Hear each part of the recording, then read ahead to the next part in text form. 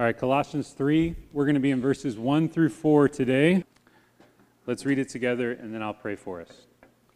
If then you have been raised with Christ, seek the things that are above, where Christ is, seated at the right hand of God. Set your minds on things that are above, not on things that are on earth. For you have died, and your life is hidden with Christ in God. When Christ, who is your life, appears, then you also will appear with him in glory. Let me pray. Lord God, we just come to you now asking that by your Spirit's power, you might illuminate this text, Lord, for us today. That you would give us understanding, that we would see the beautiful realities in this passage, God, that tell us about what happened to us when we trusted in Christ.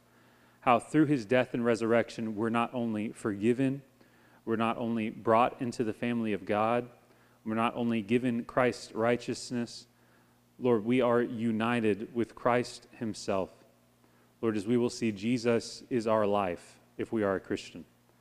Lord, I pray that you'd help us to understand that and know that. I pray that you would remove distractions from the room. And God, I pray that I wouldn't say anything, but that you would say what you want to say, and that you would be pleased with our study of your word today. God, we love you. We thank you. Thank you for Jesus and sending him to die and rise again for us. In his name, amen. All right, so I know it's been a little while since we've been in Colossians. It's kind of the nature of being here at TCS. But in the last couple of messages that we've had since the beginning of this semester, there's been this doctrine that's really emerged in our study, right? It's kind of come to the forefront. And that doctrine is this idea of union with Christ. Does anybody remember what union with Christ is? What do I mean by that phrase? What is union with Christ? Somebody tell me. Anybody? No? Well, let me read a quote from John Piper. I read it before. I think it's a helpful definition of this doctrine. Piper said that union with Christ is the reality of all the ways that the Bible pictures our human connectedness to Christ, in which he is indispensable for every good that we enjoy. I'm going to read that again, because apparently we need a refresher. Union with Christ is the reality of all the ways that the Bible pictures our human connectedness to Christ, in which he is indispensable for every good that we enjoy.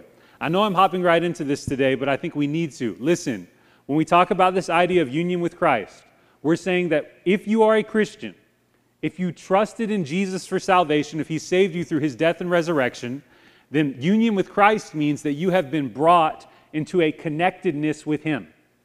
You are now in a relationship with him that is intimate and personal, and you are in a real sense connected with Jesus himself.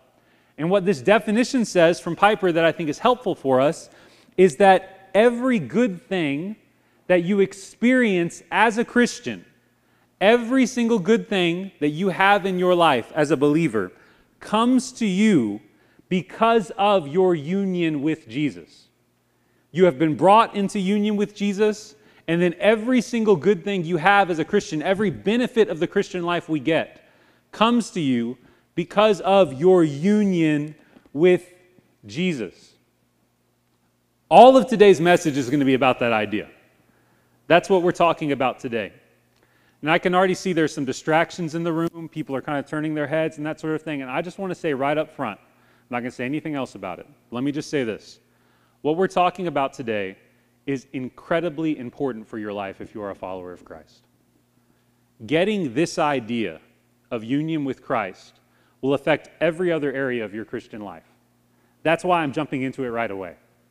It affects the way that you live and grow in knowing Christ. It affects your understanding of what Jesus did for you on the cross.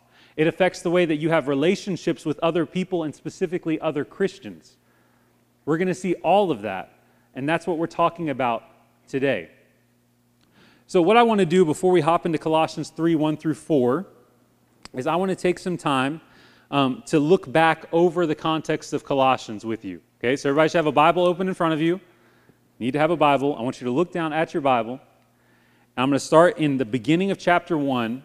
And what I want to do is I'm not reading the whole thing. I'm going to briefly walk through it with you. And I want to see how we've gotten here. How have we gotten to Colossians 3, where this idea of union with Christ is really coming to the forefront, to the front of what Paul's saying. We want to see how he got there.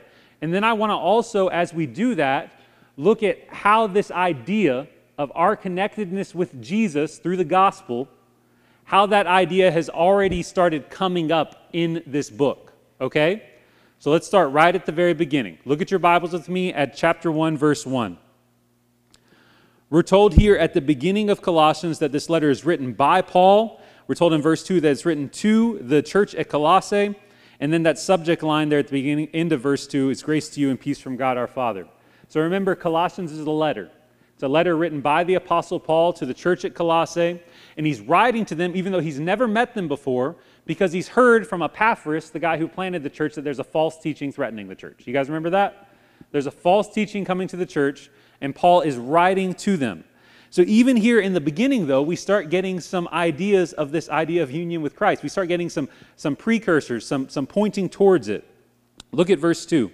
Look at how Paul describes the church at Colossae. He calls them the saints and faithful brothers in Christ. Right up here at the front, they are in Christ. And then in verses 3 through 14 of chapter 1, Paul moves from his introduction there, his kind of greeting, the letter writing there. He moves into describing his prayer for the church. Specifically, he thanks God that the gospel, the good news of Jesus and his death and resurrection has come to them and that they've received Christ. And then he also prays that they would grow in maturity, that they'd grow in knowing Christ in verses 9 through 14. And in this prayer, there's all sorts of things that point us toward the idea of Christ, but the very end of it, really, it just reeks of it. Look at verse 13. Paul ends this section by saying, He, God, has delivered us from the domain of darkness and transferred us to the kingdom of His beloved Son, in whom we have redemption, the forgiveness of sins. That idea of union with Christ is starting to leak through even there. Then after his prayer for the church, look at verses 15 through 23. Paul moves into this hymn-like section. Remember, it's almost like a hymn, and it's describing the supremacy of Jesus and of what Jesus has done for us through his death and resurrection, his work. And Paul lays this strong foundation about how Jesus is higher than anything else. He's the most supreme in the universe. And he lays that down to provide a basis for the sufficiency of Jesus. Jesus is not only the highest, but he's also everything that we need, which then points us to the fact that if we are in union with Jesus, why would we need anything else? Look at verse 24 of chapter 1. From 1:24 to 2:5, there's the third section there, and Paul talks about his ministry. He talks about the goals of his ministry in general, that in his ministry he's seeking Christian maturity. He wants to see them grow. And as Paul is talking about his desire to see the Colossians grow, he talks about how he preaches a mystery. Look at verse 27 of chapter 1. He says, to make known how great among the Gentiles are the riches of the glory of this mystery, which is Christ in you. Union with Christ, again, right there. Christ in you, the hope of glory. Later he'll say the mystery is Christ there in chapter 2 and in chapter 4. And then after describing his ministry, we get to the hinge of the letter, verses 6 and 7 of chapter 2. We talked about this, the very beginning of this semester. Therefore, as you received Christ Jesus the Lord, so walk in him, rooted and built up in him and established in the faith, just as you were taught, abounding in thanksgiving. That's where we really started talking about the doctrine of union with Christ, here in verses 6 and 7 of chapter 2. And that led us directly into verse 8 through the end of chapter 2, where Paul speaks directly against the false teaching coming to Colossae. Look at your Bibles, guys. It's right in front of you. Starting in verse 8, Paul starts to lay out the problems with the false teachers. They were saying that if you really want to grow in Christianity, if you want the full experience of Christianity, you need to add in other ideas, other religious ideas, other philosophical ideas. You need those if you're really going to grow in Christ. And Paul lays out that the Colossians have already received everything they need when they received Christ, when they believed the gospel. And as Paul is doing that, Paul repeatedly points to this idea again of union with Christ. Look at verse 12. He says that you have been buried with him in baptism, in which you were also raised with him through faith in the powerful working of God who raised him from the dead. And then again in verse 13, and you who were dead in your trespasses and the uncircumcision of your flesh, God made alive together with him. And then at the end of that section, in verse 20 of chapter 2, Paul again references our union with Christ. He says, if with Christ you died. So Paul starts here talking about that not only are we connected with Christ, but if we are connected with Christ in this way, then we have died with Jesus, and we have been buried with Jesus, and we have risen again with Jesus already in some real sense. We've experienced what Jesus did. And so that section we just walked through, where Paul speaks against the false teachers, leads us now into chapter 3, where we are today. So Paul has brought up this doctrine. Again, I'm keeping saying that phrase, union with Christ. I hope it just doesn't become numb to you. I'm saying that phrase because I really think you guys need to understand this idea. Our union with Jesus Christ. Paul uses that doctrine to speak against the false teachers saying you need something more. Does that make sense? The false teachers are saying you need something more. Paul says, no, you've already been connected with Jesus. And it's almost a negative instruction, right? He's instructing against the false teachers there by using union with Christ. In Colossians 3, 1 through 4, though, Paul takes the same idea, and instead of negatively instructing teachers, Paul then turns to speaking positively. He's talking about how our union with Christ will affect our lives. So in verse 19 of chapter 2, Paul says that the false teachers don't hold fast to the head, from whom the whole body, nourished and knit together through its joints and ligaments, grows with the growth that is from God. So real growth comes from holding fast to Jesus. And here in chapter 3, all the way through the first verse of chapter 4, Paul is going to talk about what that looks like. If you're connected with Jesus, how will that affect all of your life? So where we're going to be for the next 3 messages that we have here in chapel is in chapter 3 through the first verse of chapter 4. And what we're going to be talking about and seeing there is the way that Paul takes this doctrine of union with Christ and applies it to every area of life. He takes this idea that if you are a Christian, you have been connected with Jesus Christ in a real sense, and he applies that idea to every aspect of our lives. So let's start at the first part of chapter 3. Paul says, if then you have been raised with Christ. Again, he's referring back to that doctrine. And before Paul gets to any behaviors or actions or the way that we live, Paul starts with our mindset. He starts with our mindset. Look at verse 1 of chapter 3. Look at your Bibles. Paul says, if then you have been raised with Christ, seek the things that are above, where Christ is seated at the right hand of God. Verse 2, set your minds on things that are above, not on things that are on earth. So Paul starts with a command that he says twice. And he's talking about our minds, the way that we think, and our wills, the way that we act here, before he gets into a list of behaviors, what we put off and put on in verse 5 through verse 17, which we'll talk about next time. So Paul says that those who have been raised with Christ, who have been brought into union with him, are to seek the things that are above, and then they are to set their minds on things that are above. All right, let's observe a few things about that. First thing I want you to see in the passage is that believers are to set both their hearts and their minds on the things of heaven.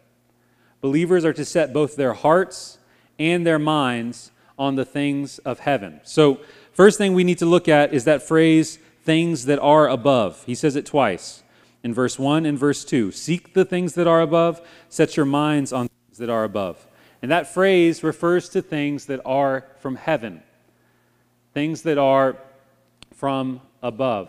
Paul uses the same wording in Galatians to talk about heaven. So is encouraging the believers there at Colossae to focus on things from heaven. The NIV does a good job translating this. I think it says, "Since then you have been raised with Christ, set your hearts on things that are above, where Christ is, seated at the right hand of God." And then it says, "Set your minds on things above, not on earthly things." So we seek the things that are above, things that are in heaven, not pearly gates, not mansions, not golden thrones, the values of heaven, the values of God's kingdom. We're called to seek after those things, to pursue them, and we're called to set our minds on those things, to think about those things. So believers set their hearts and their minds. They orient both their will and their thought life to the things in heaven. Matthew 6:33. You guys probably know the passage. "But seek first the kingdom of God and his righteousness, and all these things will be added to you." Second observation. We focus on heavenly things because heaven is where Jesus is, where the incarnate Christ currently is, seated at the right hand of the Father. We focus on heaven because that's where the incarnate Christ currently is. Look at verse 1. It says, "Seek the things that are above, where Christ is, seated at the right hand of God." Where Christ is, seated at the right hand of God. Seated at the right hand of God. So Paul, here in this passage, says that we seek the things of heaven because that's where Jesus is. That's the connection with union with Christ. If we've been brought into connection with Jesus, we seek the things from heaven because heaven is where Jesus is. All right, two thoughts about that. Here's the first thought. Look this way, please. First thought. In heaven is where Jesus actually is right now. So he says where Jesus is, what we're talking about there is that Jesus physically in his body is currently in heaven. Have you ever thought about that? Jesus physically is in heaven right now. He's currently sitting in heaven, is what we're told in Scripture. In Acts 1, Luke talks about the ascension, that Jesus physically rose into heaven, and he's been there since, in the same body he had since his incarnation. He's incarnate in heaven right now in flesh, and he's awaiting the hour when he will return. So when Paul says to set your minds on things above in heaven, we're setting our minds on the place where Jesus actually physically currently is. And then Paul uses a phrase to describe that further. He says not only is Jesus there, but Jesus is there and seated at the right hand of God.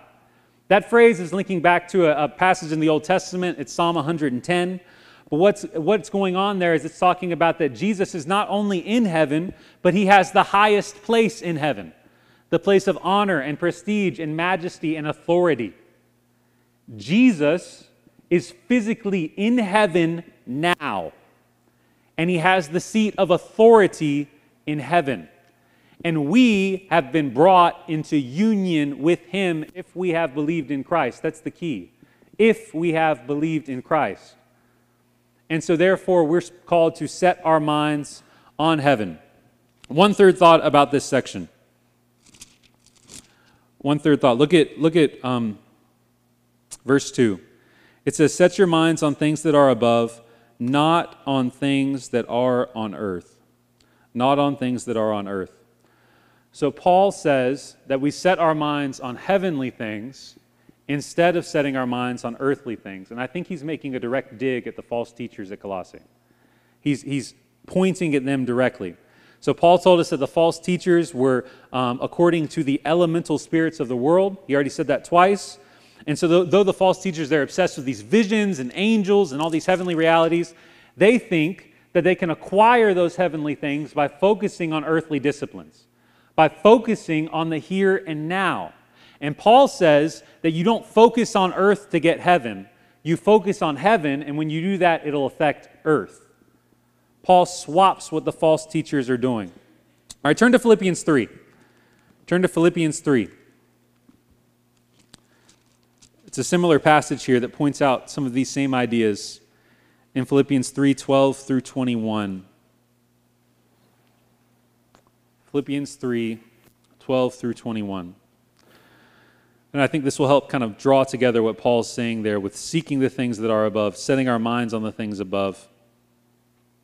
All right, starting in verse 12 of Philippians 3. It says, "Not that I have already obtained this, or am already perfect, but I press on to make it my own, because Christ Jesus has made me his own." This is Paul writing here as well. "Brothers, I do not consider that I have made it my own, but one thing I do, forgetting what lies behind and straining forward to what lies ahead, I press on toward the goal for the prize of the upward call of God in Christ Jesus. Let those of us who are mature think this way. And if in anything you think otherwise, God will reveal that also to you. Only let us hold true to what we have obtained." So he says he strains forward to what lies ahead. And then in verse 17, "Brothers, join in imitating me, and keep your eyes on those who walk according to the example you have in us. For many, of whom I have often told you, and now tell you even with tears, walk as enemies of the cross of Christ. Their end is destruction, their God is their belly, and they glory in their shame, with minds set on earthly things. But our citizenship is in heaven, and from it we await a Savior, the Lord Jesus Christ, who will transform our lowly body to be like his glorious body, by the power that enables him even to subject all things to himself." So here in this section, again, let's review where we're at. Paul takes this doctrine of the fact that if you are in Jesus, you have been connected with Jesus, and he's starting to apply that to all of life. And the first thing he does in these first 4 verses, especially the first 2 verses, is Paul is going to talk about our mindset. He's told us that if we are in union with Christ, that should affect our minds and our hearts, our will and our thought life. And we should focus our lives towards the things of heaven, because heaven is where Jesus, the one we have brought in union with, is. We've been brought into union with Jesus, and so we seek the things of Jesus' domain. We don't focus on the things of earth.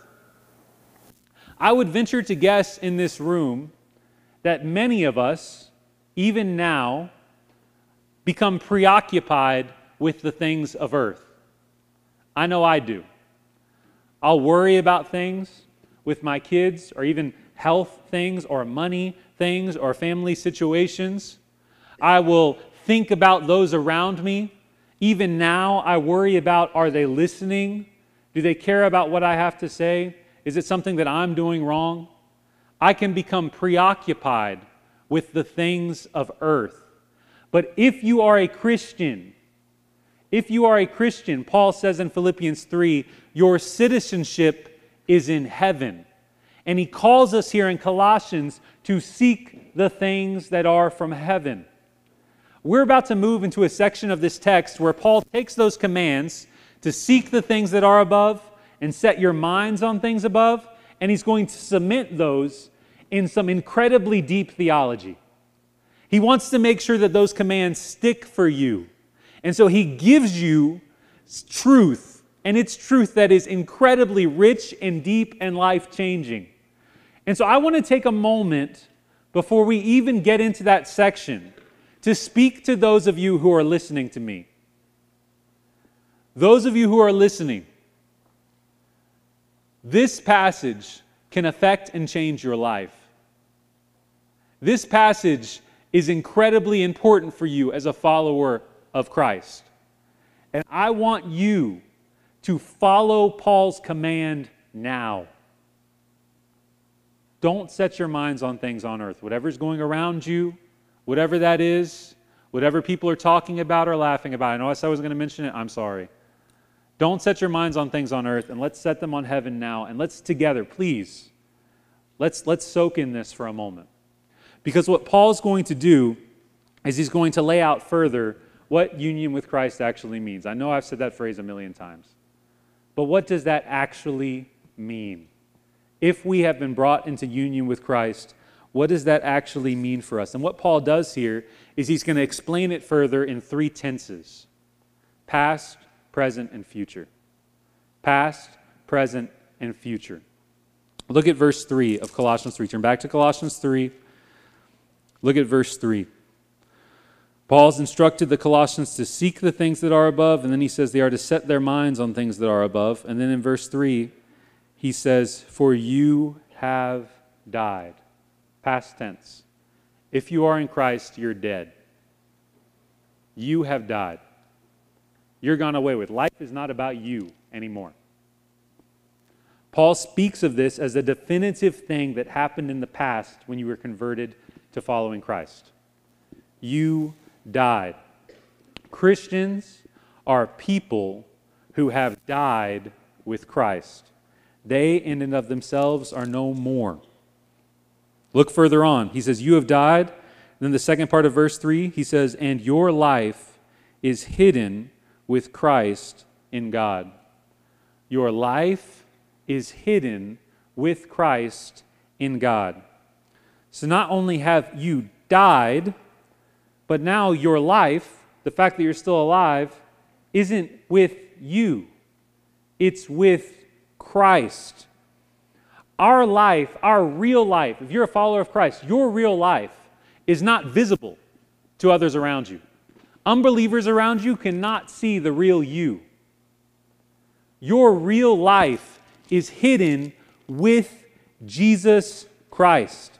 It's invisible to the naked eye and found with Christ in heaven. And note in that last phrase, Paul doesn't just say that our life is hidden with Christ. He says it's hidden with Christ in God, the sovereign creator of the universe. Our life is with Him, and it's in God Himself, eternally secure, eternally safe within the unchanging grasp of God. So he says, you have died, your life is hidden with Christ in God. And then look at verse 4. He says, when Christ, who is your life, appears. When Christ, who is your life, appears, then you also will appear with Him in glory. So one day, Jesus will be revealed. This is talking about His second coming, that Jesus is coming back. He will return. Jesus will be revealed. He will appear. And Paul says that when Jesus appears, then you also will appear with Him in glory. In other words, the real you that was hidden will be made known. You will be glorified in the presence of Christ. Your union with Christ will be made perfectly visible as you are freed from the presence of sin and perfectly conformed to Christ's image. So 3 tenses. Past tense, if you are in union with Christ, it means you're dead. You don't matter in a real sense. Second one, you've died and your life is now with Jesus. Your life is hidden with Him. It's invisible to others, but it's with Christ. And let me clarify again, you don't matter. I don't mean you don't matter as a person, whatever. Jesus died for you. I'm saying that you, within yourself, you don't live for yourself anymore. You have died. Your life is hidden with Christ. And then when Christ returns, when He triumphantly returns in His second coming, you will be revealed. You'll be perfectly conformed to His image. All right, I've intentionally skipped over one little part of verse 4. And that's because I want us to focus in there. Look at verse 4 again, chapter 3. He says, when Christ, who is your life, appears. When Christ, who is your life, appears. Christ is our life. Paul goes so far in talking about our union with Jesus Christ, the fact that we've been connected with Him, to say that not only is your life with Christ in God, but your life is Christ. Your life is Jesus Himself. Our union with Jesus is so huge, so wide, so big and all-encompassing that Jesus is the believer's life. Followers of Jesus have died to themselves, and now they are so linked to Jesus that their lives could be summed up in that one word, Christ. Your life is Christ. Makes me think of several other verses that you probably know, right? Philippians 1:21. Paul says, for me to live is Christ, and to die is gain, to be with Christ. Or Galatians 2:20. It says, Paul said, I have been crucified with Christ. It is no longer I who live, but Christ who lives in me. And the life I now live in the flesh, I live by faith in the Son of God, who loved me and gave himself for me. The life I now live, I live by faith in the Son of God. It's no longer I who live, but Christ who lives in me. All right, earlier this week, or maybe today for some of you guys, in your Bible classes, you should have gotten a little handout. It's a little handout with a part of a prayer on it. It's part of a larger prayer. The prayer is called St. Patrick's breastplate. And traditionally, that prayer is attributed to Patrick of Ireland. He was a guy in the 5th century. His story's on the screens around the school. But essentially, he was kind of a rich, bratty kid, grew up in a Christian household. He gets abducted from Britain in the 4th century. He gets abducted at 16 years old by Irish pirates. He becomes a slave in Ireland. For 6 years, he's left alone in the wilderness to tend sheep. He's lonely and hungry and often naked and in ill health. I mean, horrible situation. But there in Ireland, he comes to understand what it really means to have Christ. And he starts to live every moment with his life connected to Christ. And then miraculously, he escapes from slavery. He comes back to Britain. Now that he understands what following Jesus means, he wants to become a priest. He starts pursuing ministry. And then God calls this guy, this young man, he gives him a burden to go back to Ireland, to preach to the very people who had persecuted him and hurt him and enslaved him and kidnapped him.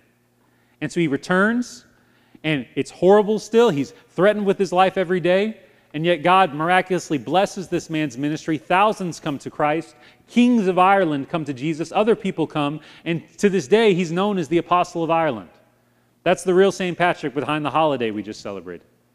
And that guy, Patrick of Ireland, traditionally it's said that he wrote this prayer, and part of it, I think, kind of captures this idea of what union with Christ looks like.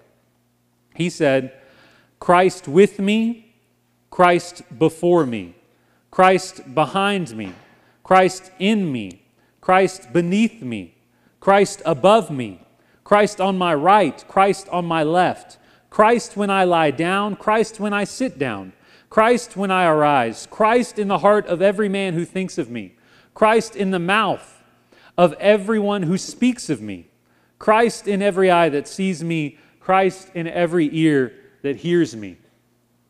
Those are huge words. Patrick's defining his whole life by Christ. That's what Paul is saying here. Christ is our life. All right, so listen, I'm summing up. If you have been brought to saving faith in Jesus Christ by the Holy Spirit's power, then you have been placed in direct union with Jesus Christ himself, with the second person of the Trinity. Jesus is yours, and you are his. Jesus is now in you, and you are now in Jesus. You have died, and Jesus is your life. And so Paul tells us in this passage that you now, as this person who's been given this new status in the all-supreme, all-sufficient Christ, you must set your mind and your heart on the things of heaven, of where Jesus is, not the things of earth. You must set your desires and your thoughts on the things above, Paul says. Richard Baxter, a Puritan, he said, there is nothing but heaven worth setting our hearts upon. There is nothing but heaven worth setting our hearts upon. Which begs the question, and I've tried to bring this question throughout today. It begs the question, what are you seeking? What do you set your mind on? What do you think about? What occupies your time? What do you desire? What makes you tick, makes you want to go after things in life? Are you in your life, are you just obsessed with popularity? Do you just want to look cool? Do you want other people to laugh at you? Are you seeking to please other people? Is it your schoolwork? Do you just live to make sure that you're going to have the highest GPA? You want to be the valedictorian, the salutatorian, the whatever in your class. All you think about is making sure that you get the highest grade. Or maybe for you, it's relationships. You do everything you can to try to impress a boy or a girl so that you can get that coveted boyfriend or girlfriend so that you have that status and whatever, and you think that you'll find everything in that. Is that what occupies your time?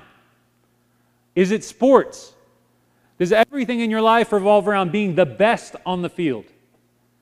Being absolutely the best you can be at what you do. It could be a hobby. It could be just social media and entertainment and binge watching shows and watching YouTube all day long or whatever it is for you. There are so many ways that we occupy our minds.